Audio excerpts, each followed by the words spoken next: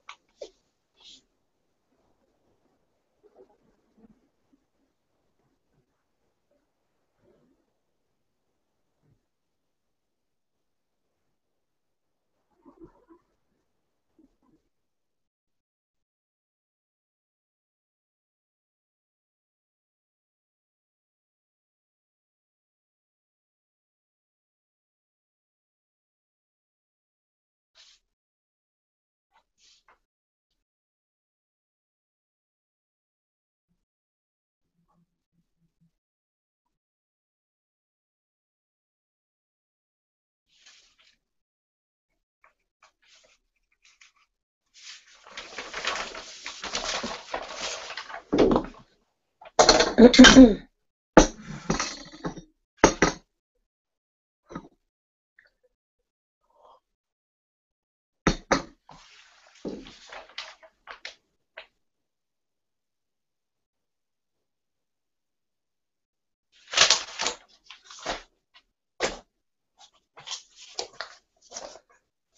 ょっと一瞬失礼。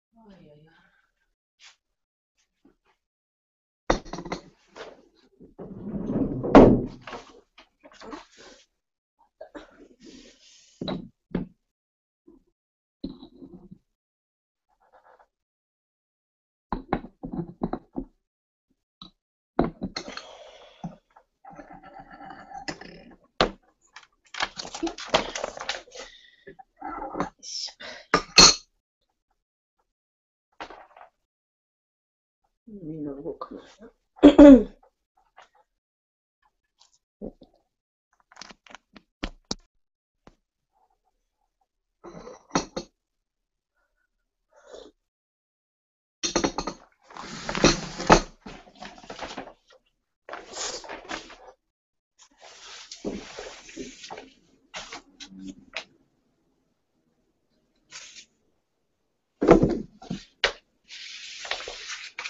こんなの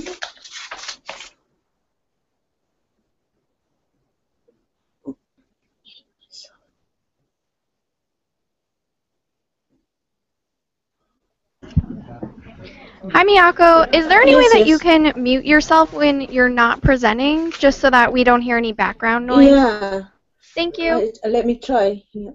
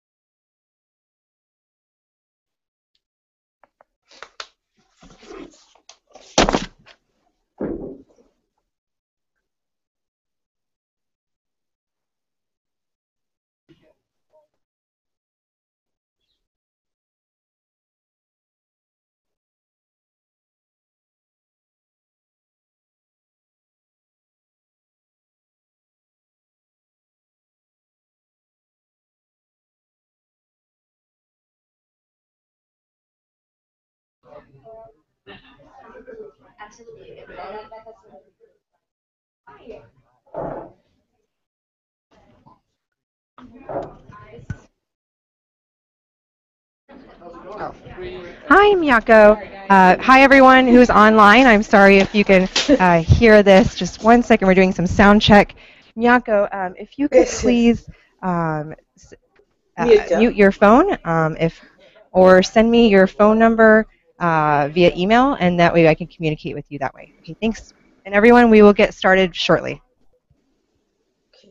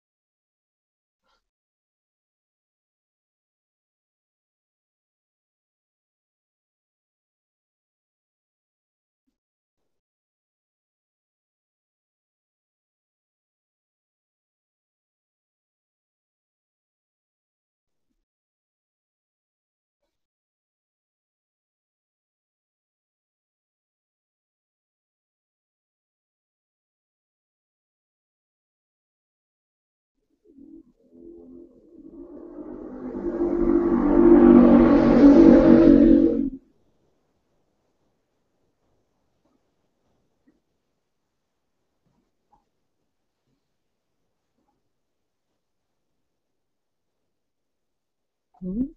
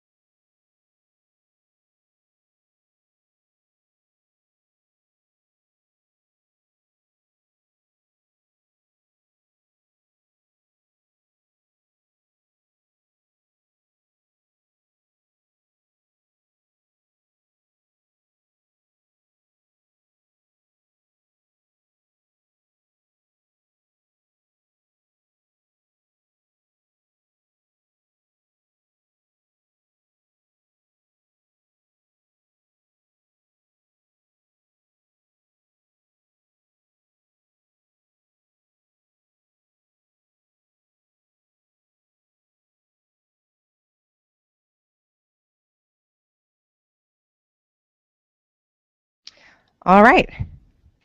Thank you, everyone, for joining us. Welcome to everyone here at Global Giving, and welcome to everyone online joining us from around the world.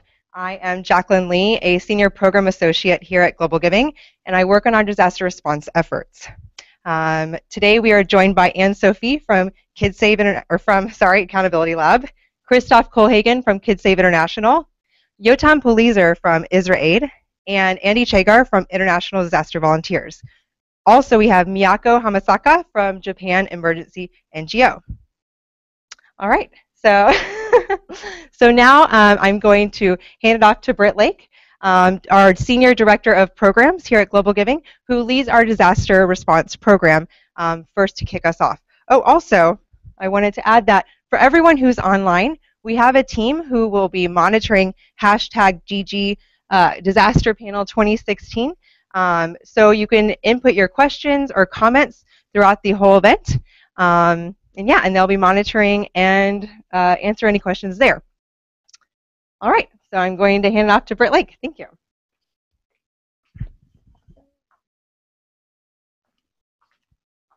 Great.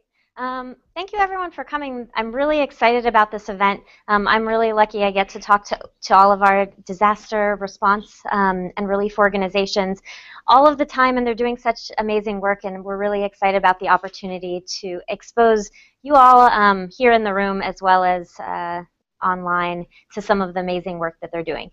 Just to sort of set the context a little bit about Global Giving. Global Giving was founded in 2002. And initially, our focus really was exclusively long-term development. So we were working exclusively with organizations that were focusing on the long term and actually limited the work that we were doing around anything related to humanitarian or disaster response. Then this happened. In December 2004, tsunami hit. You guys probably remember that. It was a major event, large loss of life.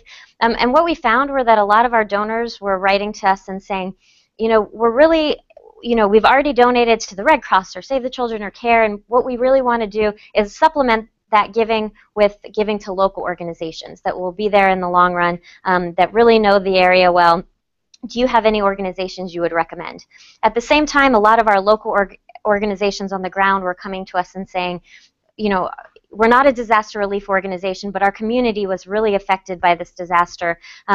You know, we're not getting the funding. We're seeing a lot of funding coming in. We're hearing about all of these billions of dollars being donated on the news, but we're not seeing it, and we really need funding to help the communities that we're in.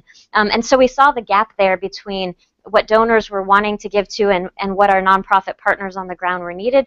And so we were able to sort of shift what we were doing at Global Giving to help support some of the organizations that we were working with that were responding on the ground to the tsunami. Why are we doing this now? Many of you may know next week is the World Humanitarian Summit. For the first time ever, the UN will be holding a worldwide summit focusing on these issues to really bring to light issues like financing, the plight of humanitarian needs around the world, and wanted to really highlight the organizations that we're working with and the local efforts that they're doing around this effort at this time. Just to put this in context, every year the amount of people who are affected by humanitarian and disaster crises goes up. About 218 million people are affected every year, causing about $200 to $300 billion in damage. Again, this continues to go up as conflict continues to arise in the world, inequality as well as climate change. So unfortunately, these issues that we're talking about do not seem to be going down. Just a little bit about Global Giving's disaster response and our grant-making strategy and how it's a little bit different. I want to highlight three things. One is that it's locally driven. So we work both with local organizations as well as larger INGOs and feel that both of these groups do play an important role in the long-term recovery of a location in crisis. The organizations that we work with, we do look to have a local bond and a local presence in the place that they're working in. Generally, a lot of our immediate response and funding does go to organizations that are focused and are experts at the immediate relief efforts, and over the long term, it's focused more on local organizations that are based in that country, that have worked in that country both before and after the disaster. The second thing I want to highlight is that we believe local groups should drive local needs. So all of the organizations that we work with, we have had a relationship with before the disaster happens. So it's never the case that a disaster happens and some new organization writes to us and we fund them. These are all organizations that we have trusted relationships with, that we've vetted, that most of the time we've visited on the ground and know the work that they're doing. Because of that, we know that we have this long-term relationship with the organizations and we can trust them to make the decisions that make the most sense where they are. So as much as possible, we try to have our grant making be focused on letting the organization drive the needs in their own communities rather than us dictating what they should be focusing on or what they should be funding. And then finally, long-term support. So we do look to have a relationship with all of our partners over the long run, not just in the immediate months after a disaster. We do that in a number of ways. One is continuing to have these organizations on the Global Giving platform and expose new donors to their organization in the long run, but also to do things like holding matching funding campaigns 1 year, 2 years, or 3 years after a disaster, as well as continuing to provide in-kind support to those organizations that we work with. So currently Global Giving is responding in over a dozen disasters around the world. You'll hear today about 4 of them. So you'll hear about the most recent Japan earthquake. You'll hear about the West Africa Ebola outbreak, the Nepal earthquake that happened last year, and the ongoing refugee crisis in Europe. I'm really, really excited for you guys to hear from the amazing 5 panelists that we have here. I've visited almost all of them in the field, and they're doing just really inspiring work. I'm also really excited for you to hear in a new format. So they'll all be telling us their story in a creative format, which hopefully you'll like. And so I want to pass it along first to Anne-Sophie, who's going to talk a little bit about Accountability Lab's experience. Take it over.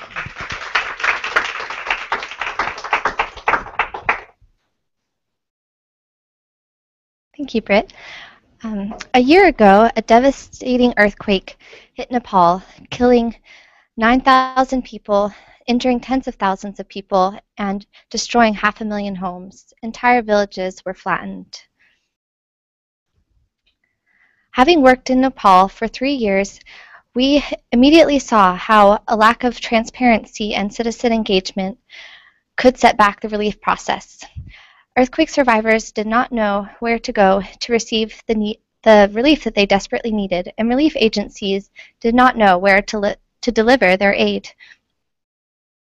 So, the day after the earthquake, we partnered with Local Interventions Group to set up the Mobile Citizen Help Desk. Our goal was to bridge the information gap between citizens, government stakeholders, and relief agencies.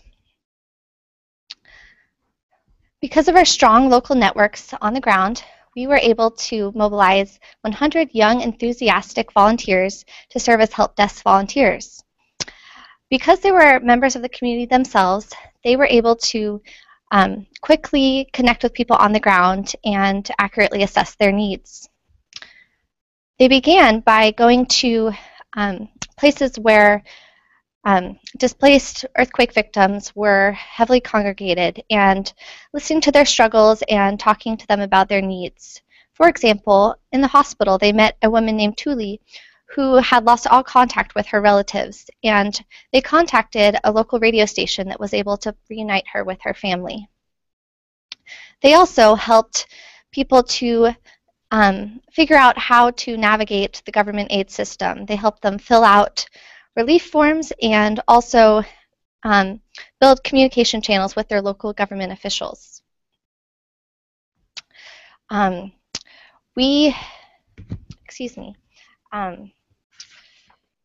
these one-on-one interactions, as well as data we received through an SMS help desk, was able to identify all sorts of needs that earthquake victims had. We found that we found that that the relief was often distributed unfairly on a first-come, first-served basis, and that women, children, and rural communities were marginalized. Many people did not know how to get information about government decisions, and so a lot of our time was spent matching communities with these aid providers that could best assess their needs.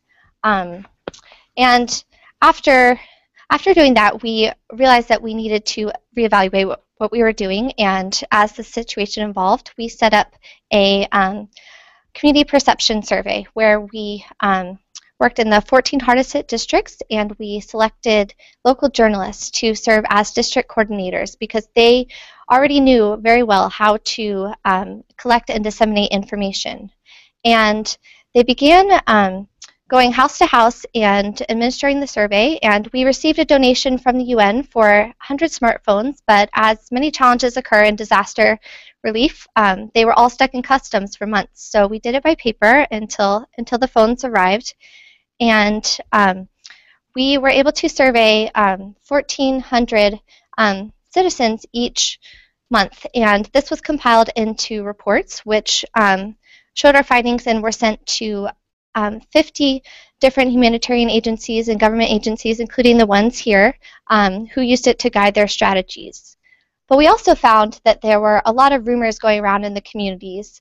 For example, there were people heard that certain color ID cards were invalid, but really they had just ran out of that color of paper.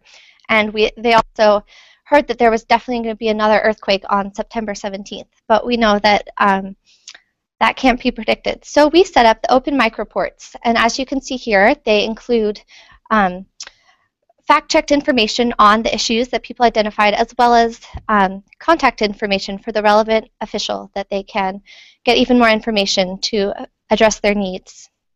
And we've seen a lot of impact so far from this. For example, we were able to get kids like these to get out of unsafe, cracked buildings for schools. We were able to help farmers to find places where they could store their crops during the rainy season. And we were even able to track the government funds, where the government funds were going. But collecting the information isn't enough. We realized that we need to share it back with the communities to develop feedback loops. And so we did this through radio programs, and we also held community meetings. And so far, we've been able to reach 795 communities to solve over 500 problems directly for earthquake victims and to give information on the relief effort to 60,000 people. However, the relief effort is not over. 80% of citizens say that their reconstruction needs are not being met. The government plans to give citizens money to rebuild their homes, but there are a lot of bureaucratic hurdles, including they want to set up a bank account for every citizen. And so we hope that our model of citizen engagement can help make that process more efficient and continue to give citizens a voice in the process.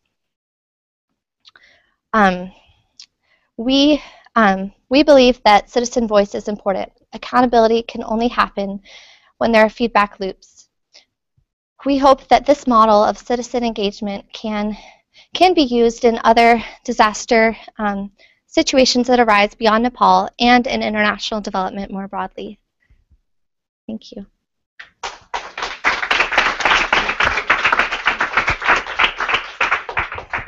Ooh, great. Thanks, Anne-Sophie. Next we have Christoph from KidSave, who's going to talk about some work that they have done in Sierra Leone.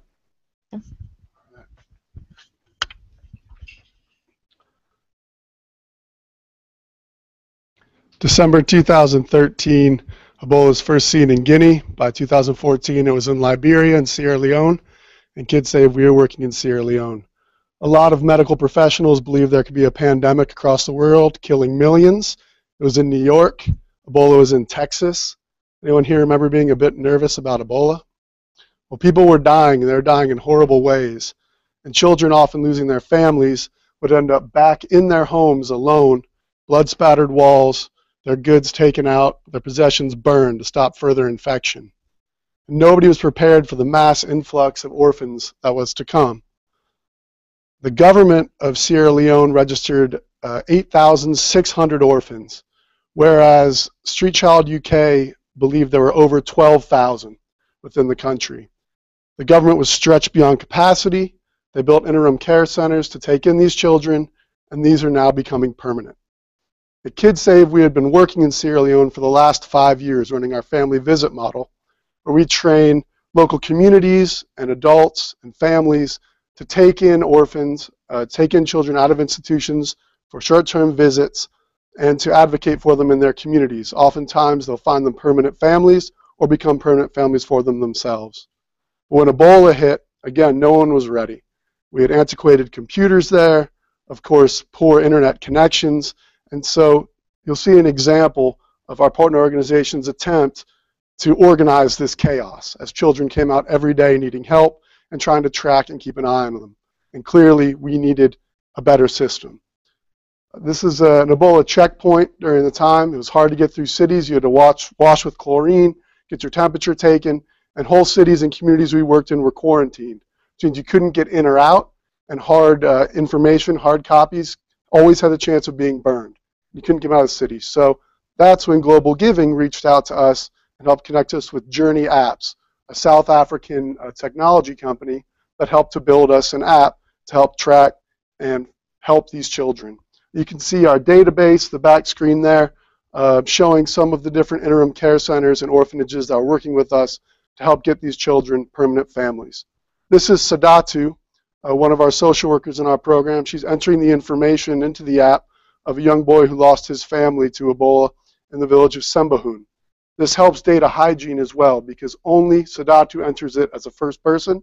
When she enters a Wi-Fi enabled area, it automatically uploads into our database. Another strong aspect of this app is that it actually marks where the person enters this information through GPS. So we can go back and find originally where these children were, but especially find where these unknown and unregistered orphanages are and institutions that have these children. Now, the law in Sierra Leone is that all orphanages must register with the Ministry of Social Welfare, but there's not the capacity for it. It's just not a reality. And so this is actually an unregistered orphanage in Sierra Leone. So how many children are living outside of family care in Sierra Leone? Nobody knows. Nobody's counting. And how many kids lost their families to Ebola? Nobody knows. Now this is Haiti, 2010, after the earthquake that killed over 200,000 people. And similarly to Sierra Leone, no one knows where a lot of the orphanages were, where large populations of the children are, and still nobody's counting a lot of this throughout the world. And so what we need is a better system, really, to count these children and to find them, because children not counted, children not identified, can't be helped. And they can end up languishing in institutions for an unknown amount of time and having massive psychological repercussions. And this is what's so excited about the app that we had the help of GlobalGiving and Journey Apps to build, is that now we're able to track and help many of these children. But we're still looking for help because we want to incorporate even better things into the app, like biometrics. So, we're reaching out looking for that so we can do fingerprinting and follow these children and know more about them. And so how does that tie into these kind of goals of development, these broad goals we have? Well, of course, the Sustainable Development Goals from the UN, the very first goal is to end poverty. And the first measure of that goal is to implement nationally appropriate social protection systems and measures. And if we want to do that, if we want the measures, we have to actually count these children. We have to know where they are if we want to build these, these systems to actually find and help them. And so this is where KidSave works. These are the countries we're in now, tracking orphans, tracking children outside of family care, and trying to protect them and help them get into permanent families. Now, the world's attention has moved on from Sierra Leone, but KidSave's attention has not. And our most recent project there is in Pujahun, where we've recently identified 240 Ebola orphans living in an interim care center. We have the current budget to actually target 65 of them for permanent family care within their community, and that's what we're doing. Now, we've had success in our projects, of course, and you'll see in the yellow is Bintu and her cousin Omar. They lost their family to Ebola.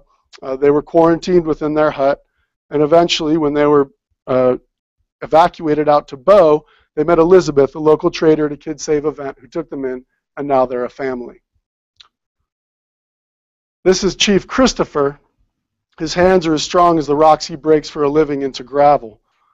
He's actually a chief in the Kenema area. He vets families for us, and he met 3 Ebola orphans at a Kids Save event and would later take them into his family. They call him Dad. And he said without our program, something terrible would have happened to these children, and most likely they wouldn't have survived. Now, we are currently tracking and trying to help hundreds of Ebola orphans in Sierra Leone. We've put a decent amount actually, over 100, into permanent family care, but there are so many kids still out there that are being forgotten. We don't know where they are. And so we're really looking to count these children. And these are our choices, right? We can either push forward and count these children, build plans for what happens when the next disaster that's coming happens, right? And we can put them into families, as you can see here, or we can do nothing. But we want to thank Global Giving, and we want to thank Journey Apps, and thank all the donors and all of you who do such good work. Thank you.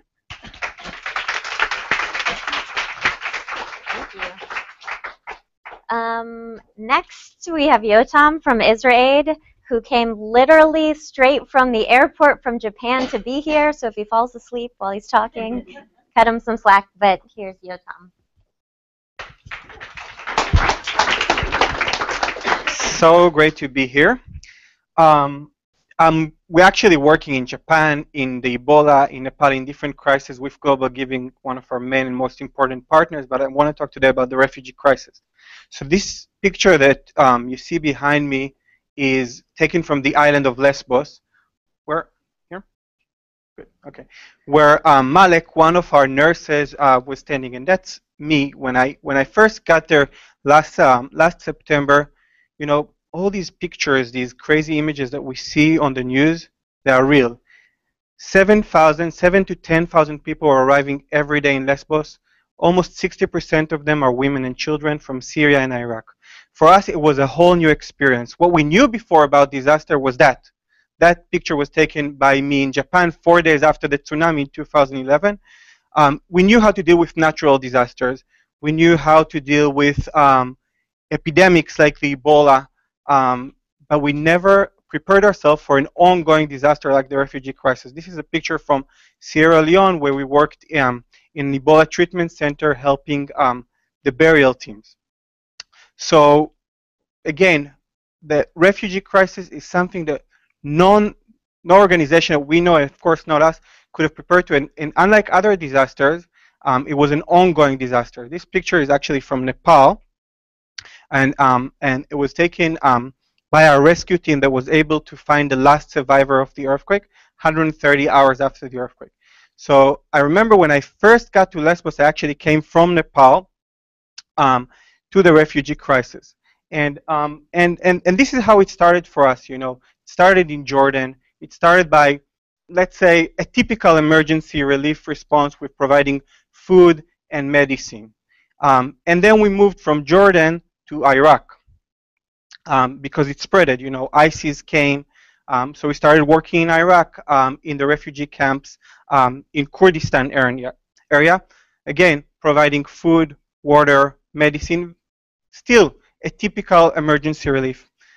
But then the crisis from Syria and Iraq expanded to other areas like Greece. And this picture is actually from Serbia, where we started a Facebook group called Slings for Refugees, where mothers from all over the world were donating baby slings to the refugees. Okay, now I can see myself. Great. So we stretch ourselves. One of the most amazing story was that our medical team received a phone call from volunteers who were on the beach telling us that a pregnant Syrian lady, 9 months pregnant, her water just broke literally when she got on the beach. They went there, they delivered the baby, and thank God the baby is healthy. And these pictures were sent to our medical team on WhatsApp when the mother arrived to Germany. So you can see the baby on one side and then the baby with his brother on the right side. And so far, Israel helped deliver 6 babies, and all of them are healthy. All of them are with their families in other parts of Europe. And you know, we're an Israeli-based organization. We have both Palestinian and Israeli team members, and for us, being able to help Muslim refugees, mostly from Syria and Iraq, and help them deliver the babies, it's a very, very significant thing. But you know, the crisis is not only emergency. There's also a need for long-term support, and this is our teams providing education and STEM education, science and technology education, in refugee camps in Jordan. But what we're really focusing on, and really what we're seeing now as the main need, is the psychological support. This is a individual counseling session for Yazidi refugees in Iraq. I'm sure you all heard about the Yazidi. They were the team that suffered from the worst atrocities by ISIS. And this is actually an art therapy session. I don't know if you can see the images well, but it was painted by a 15-year-old Muhammad from Syria, and he drew his family that was beheaded by ISIS. Him and his uncle, who were the only survivors, escaped to another city, and that's where the Assad regime was throwing rockets on them. So it helped me really understand the depth and the complexity of the trauma that these children are facing. But what we also seen in this terrible refugee crisis is that it's also an opportunity to build bridges. And this is Warda, one of our social workers, hugging a Syrian lady, where we actually helped the Syrians celebrate the most important Muslim festival. We also seen the Greek Prime Minister coming and visiting our program and actually asked us for support and for advice in how to deal with the influx of refugees. So it was a great opportunity for us to build strong relationship with the government. It was also another visitor that we had was Susan Sarandon, who came over Christmas after she had the wonderful declaration from some political leaders in the States about not accepting Muslims. She wanted to show that she cares, and she came and spent 2 weeks with us in Lesbos. So again, another opportunity to raise awareness and to build bridges. And this picture is actually from Germany. In Germany, we have a really interesting program because, you know, I'm actually a grandson of Holocaust survivors. The Jewish community, the German government, a lot of German volunteers have joined hands with us to help the refugees in shelters in Berlin, Munich, and Frankfurt. And this person here with our social worker is actually, his name is Gerard Bader. He's 91 years old, Holocaust survivor. When he saw, you know, the refugees coming in thousands, he decided he wanted to do something. And we said, Gerard, what can you do? He said, no, I want to come to the refugee shelters.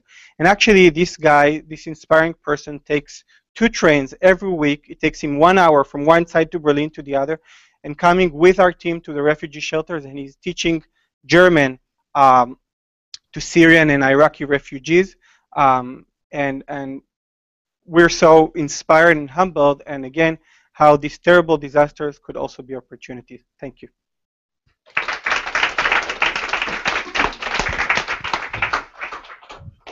Thanks, and now we are going into the internet to welcome Andy from International Disaster Volunteers, who has a really interesting life story that he's going to tell you. I won't spoil it for you, but take it away, Andy. Hi, everyone. I wasn't sure if I'd just be on audio today, so I wanted to start with my photo so that you could put a face to the voice coming out of the speakers. And I also want to tell you a little bit about my own personal story of disaster, because this sets the scene for our charity's current work in Nepal. And I'm going to sum up my story today in 3 hashtags. Firstly, I am a survivor of the 2004 tsunami in Thailand. I was about 30 meters from the beach when the first wave hit, and I was very lucky to make it out alive. From this experience, I gained an empathy with and a desire to help other survivors.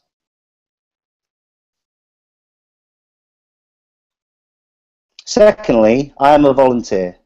Once able, I went back to Thailand and I lent my skills as an engineer and also my own 2 hands to the rebuilding process. This experience changed my life as much as the tsunami itself had. During this time, I saw that volunteers could help survivors in many ways. Finally, I am a CEO. Both of the previous experiences led me to set up IDV, and they directly feed into our work in Nepal today. Most importantly, we always put survivors first, but to help support them, we also provide the framework for all types of volunteers to get involved along the way. But to be clear, in other words, our mission is to help survivors by providing relief and helping them achieve long-term recovery. But our method is to directly connect survivors to both volunteers and also to a global network of volunteers who also want to help with their own two hands. Now, to be clear, IDV is not a voluntourism organisation. I would define those as valuing a volunteer experience above the needs of survivors, which is the opposite of what we do. However, we do believe in volunteerism, and I'll use the case of Nepal to explain more about how we work.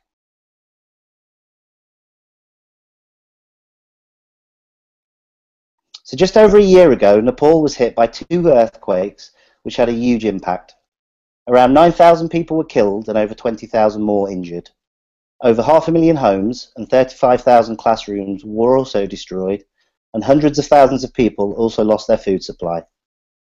In response, and with GlobalGiving's help, we began providing immediate relief, starting with a small team of our most experienced volunteers. And while we're now welcoming all different types of volunteers in Nepal, we only started doing this after our early response team laid the groundwork. In fact, we kept our Nepal team small and mobile for the first 5 months. This allowed us to respond quickly in 6 of the affected districts. We provided 6.4 tons of food aid and immediate shelter to almost 400 families. We also provided water, sanitation and hygiene for over 1,100 people.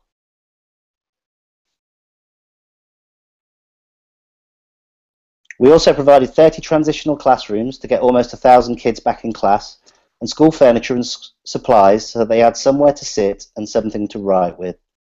By October, we'd supported over 5,500 survivors. But while statistics are great in some ways, they're also pretty anonymous. So I want to talk about a face behind those figures and about how our longer-term work has helped 7-year-old Rishan. The earthquake destroyed Rishan's home and badly damaged his school. So last year, we repaired 4 classrooms for Rishan and his classmates.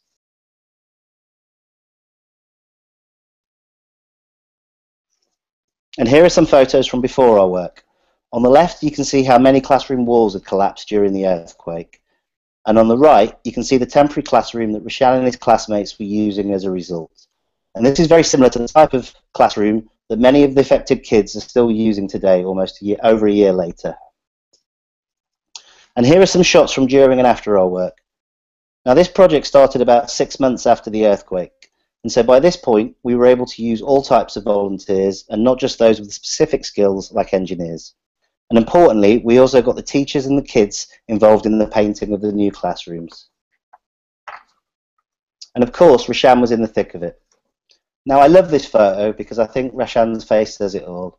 He had a great time painting, and he also now has a little bit of ownership over his new classroom. And I'm willing to bet that neither Rishan or any of the volunteers involved will ever forget the day this photo was taken. And this, in a nutshell, is IDV at its best. Our projects directly connect survivors like Rishan with our own volunteers. Our volunteers work hand in hand with survivors in Nepal, and they often then go on to become advocates and fundraisers for us when they return home.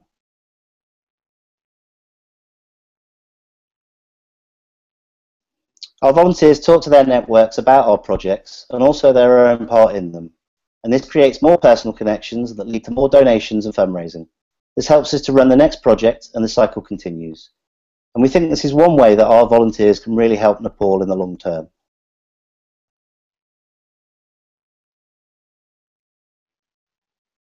Despite a year having passed since the earthquakes, long-term reconstruction has barely even started in many ways. Rebuilding has been delayed by the monsoon season, which often cuts off rural communities, and then by a 4-month fuel crisis, which made transporting materials prohibitively expensive. And so the challenge that survivors now face is simply the long haul. GlobalGiving's own data for Nepal shows how support is fading over time, and the country also effectively lost 8 months reconstruction due to the problems mentioned. So it's vital we try and keep the situation in people's minds moving forward.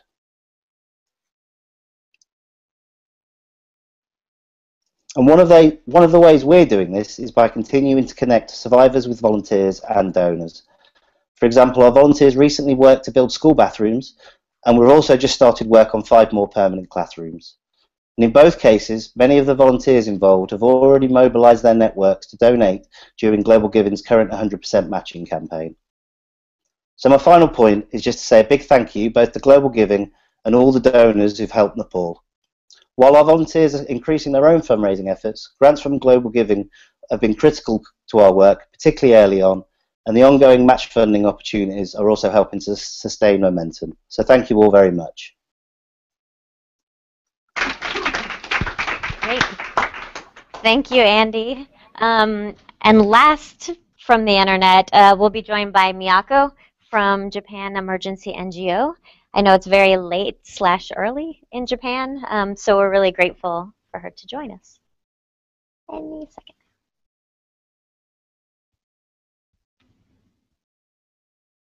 Great.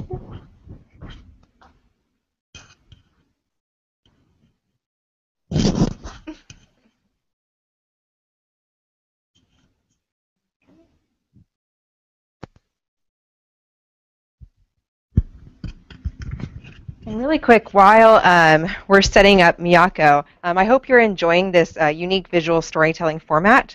It's inspired by, I don't know if you've heard of Pecha Kucha, but basically each presenter has 20 slides and 20 seconds per slide to tell a story. You know, not just standing up here and having a PowerPoint with a lot of words, but really getting to the point in a succinct amount of time. So I hope you're all enjoying this. Are we ready to go with Miyako? No. Okay. All right. So in the meantime, I was thinking maybe we could have a question from, if anyone has any questions so far. Nope. I think we had one. Oh, yeah, Blair. I have a question for KidSafe. Yeah, here. Oh, thanks. Hello, I'm Blair with the Accountability Lab. My question is for KidSafe, because we also work in Liberia and did some work around Ebola stuff. What were the biggest challenges you faced sort of in the immediate period when you arrived? How did you kind of move beyond those challenges, and what lessons are there for other organizations working in the region? If you want to stand up and all right. Well, that is a fabulous question, of course. The challenge is really, well, one I was trying to get was reporting, really staying in touch in terms of internet issues, which I know Liberia has at least as poor internet as Sierra Leone. So one was just staying in touch with each other. I'd say that was a big one for us. And so really, I mean, following up with the kids, seeing what was going on. Again, I mean, we would hear about areas about to get quarantined, and we would have to try to get a team out as quick as we could to get families out of there, kids-safe families. So another problem was transportation. So one of the things that Global Giving helped us to do was to provide a vehicle for our team. Because, of course, public transport at that time, if you remember, I mean, you got in a taxi cab and you didn't put on a seatbelt because it was you didn't know who put on the seatbelt before you. So it's these kinds of things. So I would say mobility, the ability to transfer information would be the two that really jumped my head. And, I mean, yeah, basically getting around, meeting who you had to meet, getting, I mean, if you remember, too, trying to get in to speak at any meeting, you, again, would get your temperature taken, go in, and people were afraid. I'd say there was fear as well. But I can also throw it out to our director. Well, the only other thing I would say is stigma. Right. Yeah, that's actually a really good point. Do we have? repeat it because no one online. Sorry, that's a great point. Terry, our director, pointed out the stigma. I mean, you know, the fear of these children was a big issue as well because, you know, we're still finding out if Ebola is still within people's eyes or things. And so, of course, that's a really great point. I mean, just trying to place these children and trying to get beyond the stigma of these children possibly bringing this disease into the family. Great point. So I think we're not able to connect, so let's just move into the Q&A. Let's be flexible. Yeah. If you guys want to pull up your chairs, we can continue with the questions. Thanks for kicking us off. As everyone else pulls up their chairs, I just want to acknowledge, we sort of did already, we have a few other people in the room that can bring some great insight. So we have Blair and Anusha from Accountability Lab, who are also here, and then Terry and Prayer from KidSave. So feel free to ask them questions as well. I'll stand over here. Great. So to kick us off, I'd love to hear from you guys. Just to start off, what advice would you guys have for any major donor looking to fund a post-disaster effort? Who wants to answer first? I think for us, working in 19 countries and trying to respond to basically every disaster, there's a point that we call it the aid festival or the aid circus, and everyone who works around disaster, I think, know this term in one word or the other, and it's usually the first 30 to 90 days where the whole media attention is there, the whole world is in a disaster, and most of the funding comes in. I heard numbers between 85 to 95%, and I think my colleagues here will probably agree. We see it in Nepal, we see it in Sierra Leone now when the world is kind of turning its back. So I think for donors, look for long-term impact. Don't waste all the funds at the very first stage. The needs are sometimes much greater after. And in a way, when everyone leaves, we see it's kind of re-traumatizing the local population. Not only they went for a terrible disaster, but also they're being abandoned by the whole world after being the center of attention. That's my first thing. Great, thanks. I would add on top of that, because I think that's a really great point, but also for those big donors to fund where their passions are as well, because that's what they'll be interested in seeing through to the end. And you know, where their passions lies, where they're really going to want to follow up and to want to continue and find out where it's going and to see what's necessary next. I think that's a really great point you made. I mean, you can throw money at it, but if your passion isn't there, you're not going to come back and see it through. I think I can tap into some experience we had while we were there when we in Nepal, and we saw when we went to villages, we saw that there were organizations distributing rice. But when we talked to the citizens, they said that we actually have plenty of rice, and our biggest concern is that our cattle don't have any shelter, and the monsoon season is coming. So I think really understanding citizens' needs is critical, and along with that, not rushing in. We also saw South Korean donors who were had brought all this equipment and were kind of just wandering around and didn't know where to bring it, and didn't have a plan. And so I think it's very important while there are great needs in the beginning, it's important to really understand what you're doing, and I think that a great way to do that is by partnering with local organizations. So it really takes a combination of international donors and local donors working together to be effective. Great. Andy, do you want to add anything? I mean, just to echo, I suppose, the sentiments that have been said. I mean, it's going back to what Yotam was saying. It's obviously the immediate aftermath is very emotive. There's an immediate outpouring, but the needs are going to be there for years afterwards, and it's about thinking about recovery as well as immediate relief, because both things are equally important. Great, thanks. I want to open it up for the audience. Does anyone have a question for our panelists? Yes. Hi, my name is Ermal from the World Bank. I had a question for Israel. How do you see the future of the Syrian refugee crisis, given the increasing political pushback, this country included? Well, the easy answer is that luckily we don't need to provide answers. It's a very difficult question. I mean, I don't know if you've been following the news, but the numbers all of a sudden dropped, so a lot less people are coming to Greece. That's from two reasons. One, there's an EU-Turkey agreement, and the other reason is that the border is technically moving to Western Europe from Greece to Macedonia are closed, basically. There's no way to pass through, only for a very dangerous river. So it's really hard. It's really hard to see. On the other hand, we know that the war in Syria and Iraq is not coming to an end soon. We do estimate that more people will come. People will look for new routes, whether it's through Italy, through other islands. I know that at least from our team in Greece, the situation is a little bit more stable in the sense that the people who are there now, the refugees from Syria who are there now, they can apply for different relocations program for the UN. It took a long time because of this influx, because of the numbers that was just overwhelming.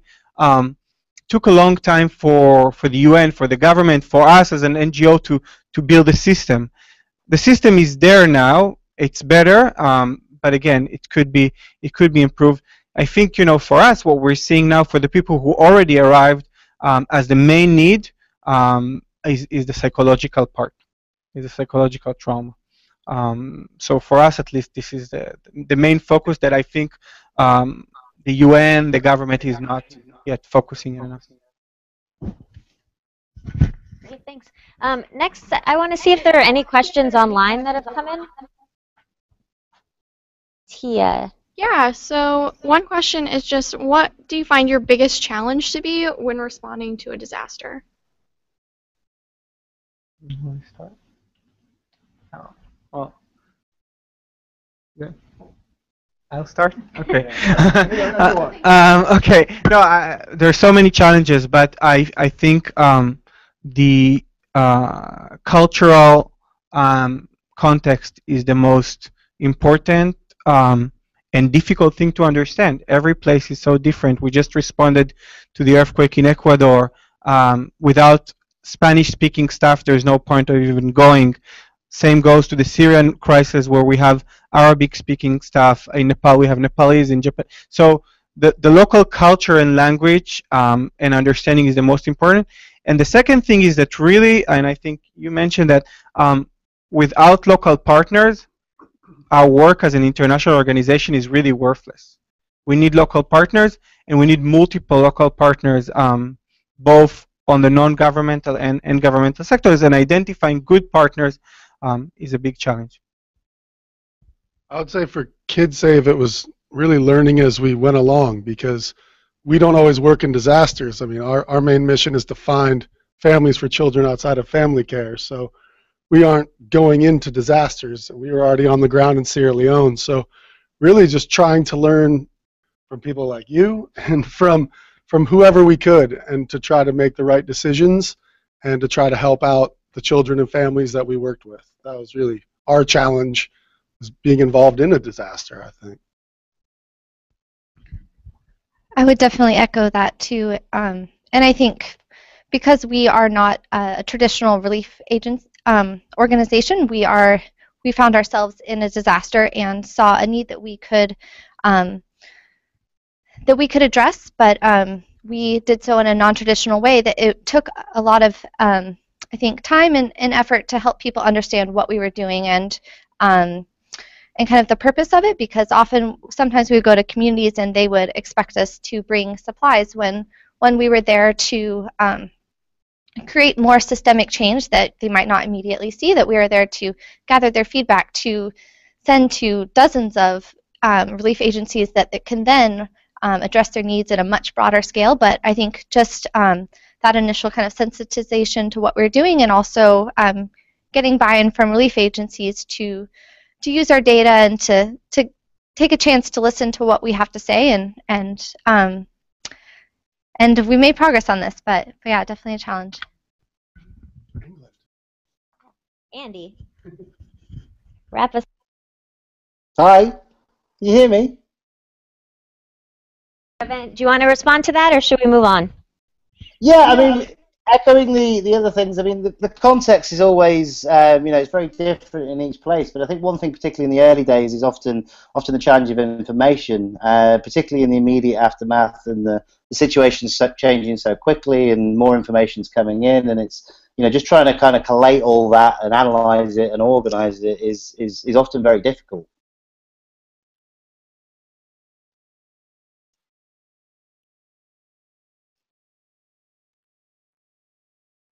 a lot of disaster response from 2004 to now. You've, I know, worked in the 2004 tsunami, in Haiti, in the Philippines, in Nepal. So I'd love to hear if you have seen any trends over time in terms of humanitarian response. And Yotam, I know you've been involved in this field for a while too, so you might have some things to add after Andy as well. Yeah, I mean, I think one good thing which I'm seeing more recently, perhaps more starting so in Tacloban after Haiyan and again in Nepal, was it goes back to that information thing, but trying to push information down to communities as well as just taking the information back up, and simply letting people know when help's coming, where it's coming, what they need to do to access that information. And it's seeming to become more of a two-way exchange of information rather than just a one-directional thing. And I think that's a very good thing. Improvements still need to be made, but it seems like that that is one trend that's picking up momentum and hopefully will continue. Yeah, no, I agree with Andy. Just adding to that, I think the two major mega disasters that was in the last 12 years, so the 2004, obviously, tsunami, and then Haiti in 2010, which I think was a very important milestone in humanitarian response in how to do things, but mostly in how not to do things. So I'm sure you all heard about a lot of criticism that was towards the humanitarian response in Haiti, and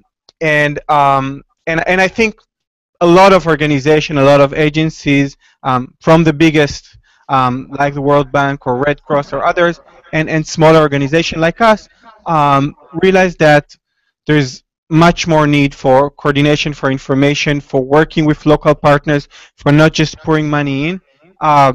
A very interesting trend that I see now in the refugee crisis is the use of technology. There's so much that's going on now with technology, whether it's with social media, different apps, Google Maps. We used to get the coordinates of the Google map from refugees while they're on the boat. So our team was able to wait in the right place and to also direct them. We also had a drone that originally we used for actually for taking pictures of the boat, but the refugees ended up following this drone to a safe haven. So really interesting things that happen by chance. I think the understanding in humanitarian response that there isn't a manual. You can't plan the Ebola outbreak because you don't know it will happen. It will be so massive. You can't plan the refugee crisis. So understanding that we don't understand anything is a very important realization, I think, that we're feeling now.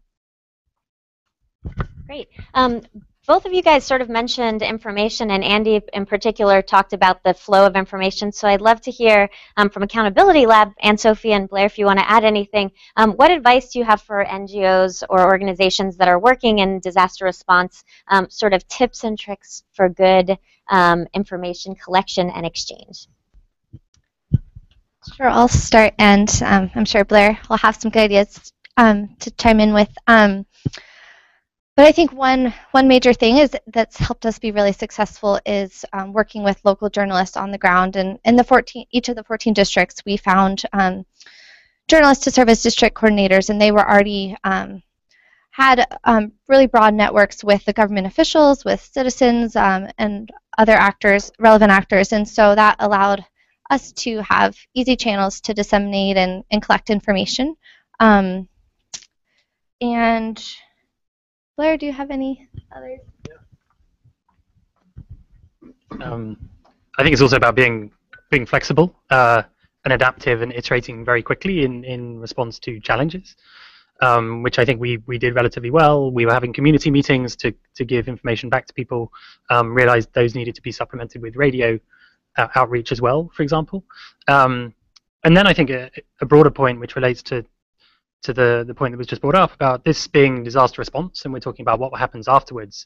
A lot of it is about being prepared beforehand, and all of our organizations, I think, were working in the countries where these things happened beforehand, and so have the networks to leverage to respond quickly and flexibly. Because I don't think all disasters are unpredictable. In Nepal, there are landslides every year. In Pakistan, there's earthquakes and floods pretty much every year. So what we're trying to do now is codify what we've done into a disaster accountability toolkit, to help engage communities ahead of time in the areas where these things are likely to happen, to make sure that we don't need to reinvent the wheel every time, and that the communication channels are in place and the people are engaged in the right kind of ways to make sure that the response is effective and quick. Great, thanks. Now I want to see if anyone else in the room has another question. Great.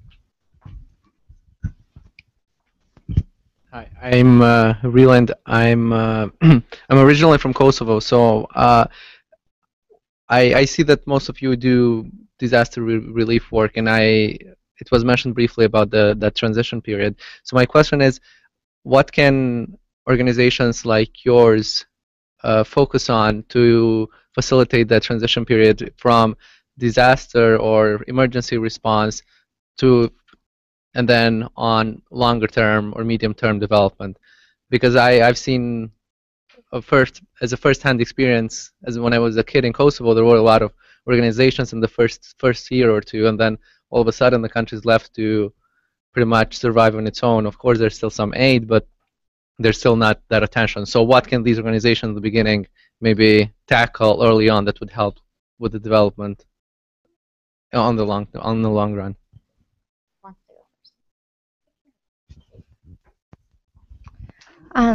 That's a great question, and I think that kind of going off of what we said earlier about working with local organizations, I think that can really help, because then you are not only investing kind of in the initial recovery, but you are helping as you work with local organizations, and as they work on the relief process, they're building relationships with the government and with all the different actors that make that long-term relief possible. So I think that really is a sustainability factor to it. And then I think also just being very continually reevaluating what you're doing and listening to citizens' needs. And I think you'll learn from them kind of when the transition is happening, and they often know best kind of what's needed. And so that voice can really help. I think that's, pardon me, a good point about the sustainability, and I think there's also a point to leveraging increased assets to a point, but maybe not overreaching with them. Because one of the things that we needed were more social workers to be able to check on the kids out there that were going to these families, to check on the families. But at a certain point, we didn't want to stretch so far that when that inevitable fallback of funding happened, that we kind of left these people in the lurch and left these kids out there. So I think there's that idea of sustainability, the idea of training the groups, the local groups we're working with in our model, so that they can train other people in our model and it can go out there, but also not trying to grow so big so quickly during the disaster that then all of a sudden it just pulls back. I think what you were getting at as well. Yeah, no, again, just echoing, the metaphor that we always use for that is we don't want to give people fish, we want to teach them how to fish, or even one step further, we want to teach them how they could build their fish ponds or their fishing nets. And there's a lot of methods that's used in the development humanitarian world that's called TOT, training of trainers, you're just mentioning, to tackle exactly that. But to be honest, I think it's still very challenging.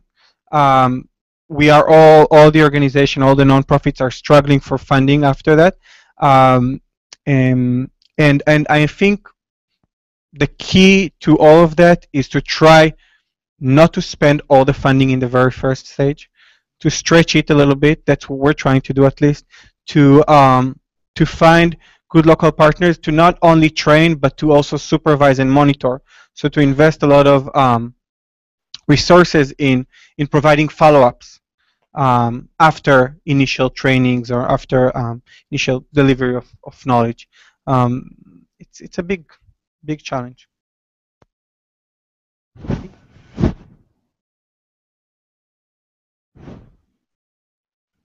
Hello? Yep. Did you want to add anything? Yeah, sorry, I'm coming in out a little bit on the audio. Yeah, it's a great question, actually, because I'm personally, I've always been a very big believer in the idea of more developmental relief, so that you're not trying to separate relief and recovery as such, but trying to build things in for the more developmental thinking in from the start. And there's lots of technical ways to go about that, but I think the simplest thing to remember is or try and always remember, is that survivors themselves aren't helpless. And this goes back to my own experience after the tsunami. I needed help and I needed support, but it was also very important to me that I was in charge of my own recovery and I was able to set the direction. And I think it's just important going on from that, just to try and give survivors back as much ownership over their lives and the recovery process as soon as possible, basically. Online, Tia. Yeah, so we have a question. It's, what do you see nonprofits doing on the ground over and over again that just doesn't work? Or what lessons has your organization learned from past efforts that didn't pay off? What doesn't work? I'll start. Okay. A lot of things doesn't work. I think maybe the example that you gave from Nepal about organizations that are coming just with massive resources in the very beginning and not coordinating with other organizations. I've seen organizations give cash to people in the Philippines, $400 per person, which is a huge amount of money for the local population in the Philippines. And I spoke to them and I asked, why do you give cash? And they said, we want to cut all the middlemen. We know that a lot of organizations are charging, so we want to give directly to the people. So in a way, it made sense, but it was very difficult and very problematic because there was no monitoring system, because people were just looking to spend money, take pictures, go home, and then it created also a lot of expectations from the local community. So when we came and we said we want to give you psychosocial support, they said we want cash. So why are you coming us with psychological support? So giving money directly to people, doing things in a non-monitored way, not coordinated way with other organizations, is a typical challenge that we're facing with a lot of organizations that are coming. I think that's a good answer. I mean, I don't really have a specific answer for what the other NGOs are doing wrong. I mean, I think we all make mistakes and we have to learn from them. But I don't necessarily know of one in particular that I see again and again and again. I mean, I probably point out lots of different mistakes people have made, but especially in disasters, they're probably not always new, but it depends on the disaster. I agree. I guess one little thing to add is that it doesn't work not to take the context into account. It doesn't work to use the same process that you use in one country in another country without really thinking about what's going on there and talking to different actors across the board to see kind of what their needs are, what they already have, and kind of how things are changing every day. Anything to add, Blair? Or go ahead. I have something to add, but you can go first. Go ahead first. Well, one of the things about that goes back to the last question too about sustainability and how you transition from sort of relief to response is it has to be collaborative with the government. I think there are always tons of problems with governments generally in these kinds of situations, and Nepal was a very good example. But we worked hard to build the relationship with the key actors within government, because otherwise we all go home and the programs aren't sustainable, the capacity hasn't been developed in a way that can deal with some of the problems. So that's one piece. The other piece, the other gripe that I have a little bit with development generally is there isn't any barrier to entry at all. You can turn up in one of these places because you want to do a good thing, and that's well intentioned, but there's no certification process, there's no qualifications. If you want to be an accountant, you have to pass some pretty serious exams. If you want to go to Nepal and help with earthquake relief, you don't need to do anything apart from turn up. So I wonder if we can at some point talk about creating some sort of qualifications for this kind of thing. That's a very good point. I just want Go ahead. Okay, just wanted to add something super simple that we realized through our mistakes. Language, the importance of language. It makes such a huge difference if you go to a place and you have people who could speak the local language, and and you don't. I remember when I first came to Japan after the tsunami, we didn't have a Japanese staff member, and it was so challenging and so difficult. And I know that now for every disaster we respond, not only we're looking for local partners, but in the initial team that we send from abroad, we're finding whether it's Spanish speakers in Ecuador or Arabic speakers in the Syrian refugee crisis. I just wanted to add that, you know, some of these things could really be anticipated. Like our issue is children outside of family care, and it doesn't go away. But we don't seem to learn the lesson that if you just counted the kids and kept track of the children where they are in your country, that when a disaster strikes, you would know where to go look. You know, it's just one of those simple education or advocacy things that we have to keep pushing at. But it's an obvious thing that we could avoid a lot of trauma and sadness and tragedy if we could get on top of the numbers and then improve our procedures for responding to kids so they're not sleeping in tent cities or out in the open and in dangerous places, but there are, you know, actions that you can take to get them into safe and protected environments where before you get them with a permanent family. So those are overriding systems. And I think opening up for a new question, James, did you have a question? So many of the answers and the presentations, and even this directly, is dealt with the idea of learning. And it seems to be that disaster response organizations have a very sort of rapid cycle of learning, either from disaster to disaster or within. And I'm wondering if you guys have formal processes within your organizations as structures to support learning and feedback and those sorts of things, or are you relying sort of on more informal process? And let's let Andy start this time. Andy, do you want to answer that? Yeah, I mean, we've got processes in place. I mean, as I think in many cases they can always be improved. I mean, we're still a relatively small organisation, and as we've developed and grown over the years, we've always tried to formalise and get those systems so that you can, you make sure you can and learning from those mistakes. But I think it's a constant. Learning how to learn is a thing in itself, and we're always looking at how to improve that and develop that process. We build protocols for each of the areas that we work in our different programs. So in our Sierra Leone protocol that I've helped to write with Terry and our partners on the ground in Sierra Leone, there's a section on Ebola, on how we ran it and what to do when that occurs. And so I think, I mean, it's informal that we discuss it, but it's also formal that we have sat down and written it down and tried to figure out, how we worked with these situations. So I guess a bit of both.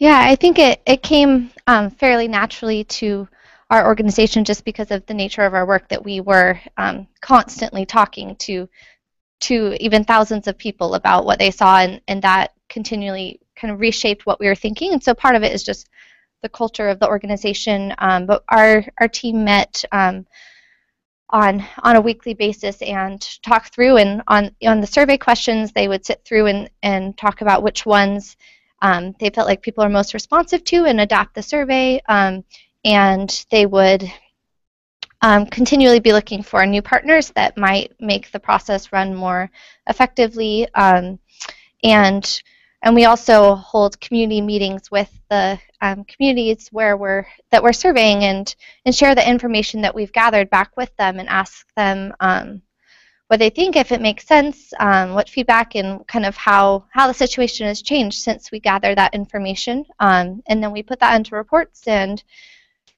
so it's documented for ourselves and for hopefully many others to use as well. I agree with Andy. I think, us as an organization, we have so much more to improve on that part. But two things that we are doing. One is all our country directors in 19 countries where we operate. We have different forums, whether it's WhatsApp or different forums that we share case studies, success stories, challenges, trying to learn from each other experience. The other thing, which is I think more interesting and more important, is a platform that was also actually supported by Global Giving, that we started in Japan after the tsunami, and then we extended to Sierra Leone, to the Ebola, and now to Nepal and the refugee crisis, which is a platform that we call Imaging Hope, which is basically about sharing the stories, the life stories of the survivors. And we basically ask 3 questions. We ask them, tell us about your life before the disaster, during, and after. And what we found out to be the most interesting thing is that people speak a little bit about their life before, a little bit about what happened during the disaster, but mostly about their life after the disaster. And we have different platforms. We have online, offline, community meetings, events to share these stories, and for survivors from different disasters to learn from each other. Great. Okay, we have a question from the audience. Hi, my name is Akriti Kanal. I'm with the Embassy in Nepal. My question is, I guess, to the folks that have worked in Nepal particularly, but I'm sure it can also be translated to other countries, is, we've talked about how Nepal has gone, had crisis in the past. It went through a crisis and also had to deal with a crisis after the earthquake. There's a huge political transition that's going on, in terms of the new constitution and everything. I know the government now is in a phase where we're trying to implement the policies of the constitution. So I guess my question to you guys would be, what kind of policies has helped you with the work that you've done with other countries that we can learn from?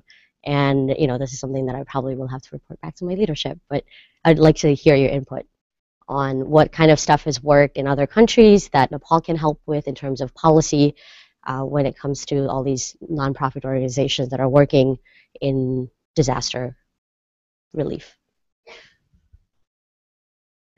You're holding the microphone.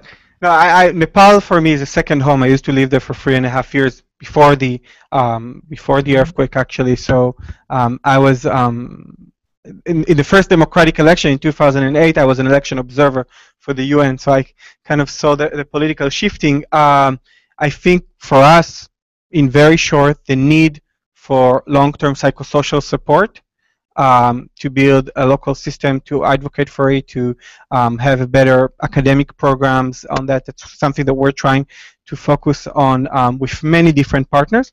There's a lot that's being done already in this field in Nepal, but there's so much more to do. And if we can convey this message to the government, I think that's where a lot of the resources should be going to.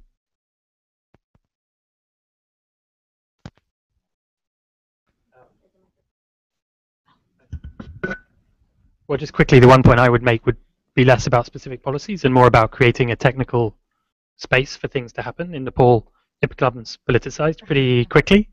The new head of the NRA, the National Reconstruction Authority, is an engineer and he's great, but his position has become politicized. So how do we create systems and policies that can allow for delivery rather than discussions around personal politics, rather than policy and governance, which is hard. Yeah.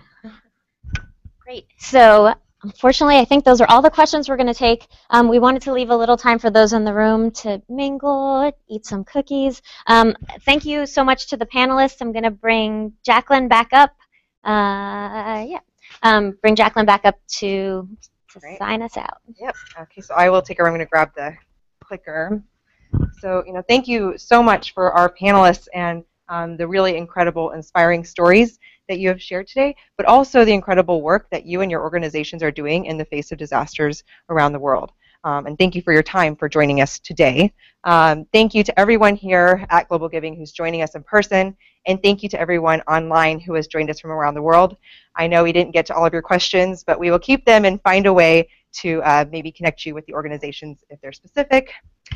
Thank you to Britt for moderating today, and to the Global Giving staff who have been working tirelessly behind the scenes to make From the Front Lines happen. You can't see them, they're off screen, but they've been doing a lot of work for this, so thank you so much. And also, if you, this is going to go through all of this. Boop, boop, boop, boop, boop. You missed a great presentation.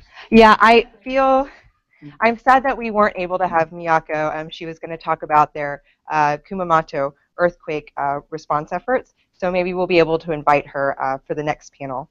If you would like to learn more about what you heard today, or sign up for updates about these different programs, or even support these different disaster relief efforts, you can go to the event page. The link is behind me and on the screen, and it is also where you registered.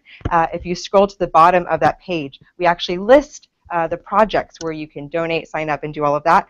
All of these different organizations. So yeah, thank you so much for everyone who's here.